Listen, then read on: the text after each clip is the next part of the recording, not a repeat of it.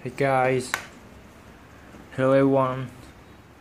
As you know, the Touch ID is just available on iPhone 5s and iPhone 6, iPhone 6 Plus.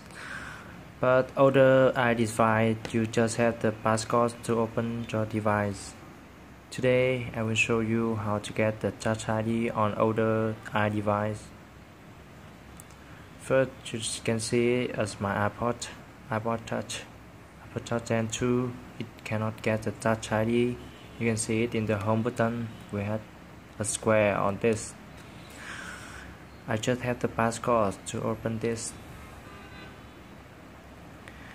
But for now, I will show you how can I get the Touch ID on this. Just open and put your fingerprints on the home button.